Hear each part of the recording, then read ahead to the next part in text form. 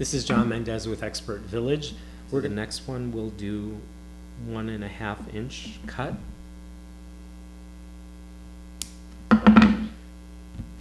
And to get these to connect, we're going to put little connectors on them. And these connectors are the same thing.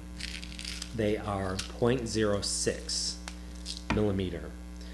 So they're kind of tight, but they do fit on the ends of this beading chain really, really nicely.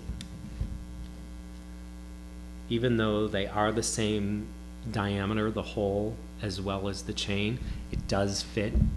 And you don't need to solder them. They just slip right on, and then we're going to pinch it closed with our cutters and make sure that we don't pinch too hard, because we'll cut them right off and then you have to start over, and then you have supplies that are wasted. So we're going to go ahead and put one of these right in that hole, and you could feel it slip in really, really easily, but you don't want to go too far because it'll go all the way through to the loop. So you want to pull it back just a little bit and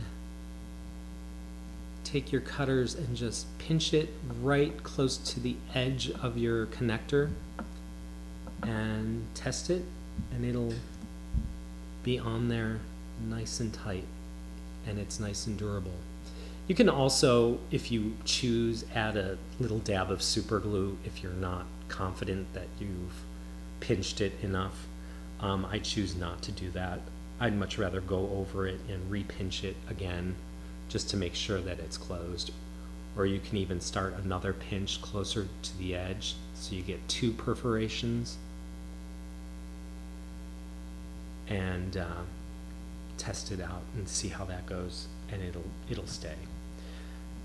This is the 1 inch, and before we close the other end, we're going to add a couple of crystals on here so that you get a little color and a little glamour on there so that it's not so plain.